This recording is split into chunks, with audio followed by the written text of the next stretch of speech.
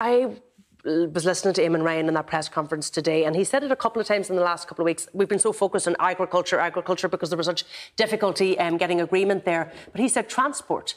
Transport is the one that's going to be difficult to implement. He talked about a 50% cut in emissions in transport. He talked about fundamentally changing how we all live our lives, you know, out of the car, onto public transport, 15-minute towns, get used to carpooling. Are you ready to share your car with somebody? Well, I wouldn't mind if I could get the train. There's no train to Donegal, there's no train to Achill, and there's no train to an international airport. So I don't know where we're going to get there unless we're going to go on the cycle lanes, which are now all over Clonskee.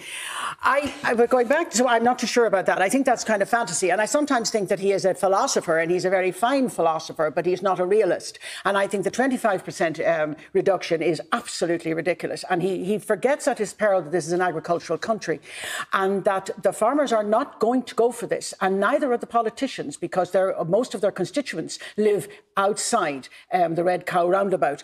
And, you know, we are not the USA and we are not China.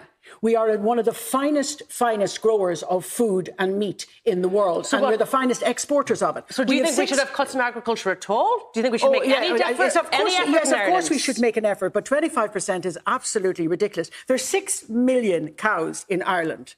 They're in Brazil. They are going to actually extend their herd by about 23 or 24 million by 2030. So we're actually going to end up importing meat, because there has to be a cull of the national herd if this is to happen. Because those other countries aren't going to emissions are from deal with their emissions the way we will. Yeah, I think the whole thing is, it's like, I was reading in The Guardian today a brilliant article about the deforestation of Brazil and how the deforestation in the last year had been greater than have they deforested 7 times the size of London or 13 times the size of New York. And while I understand that in the deforestation of trees, at the same time we have Irish farmers, you know, in our land, looking in at that and being kind of nearly paralleled with that lunacy. Are we right to compare ourselves with the laggards that are Brazil? Is that who we want to compare ourselves to? But we are being compared in the sense that 25% on an island the size of Ireland is crazy. And I have to stand up for the farmers. It's not going to happen. And if I was a farmer, I would say no to it.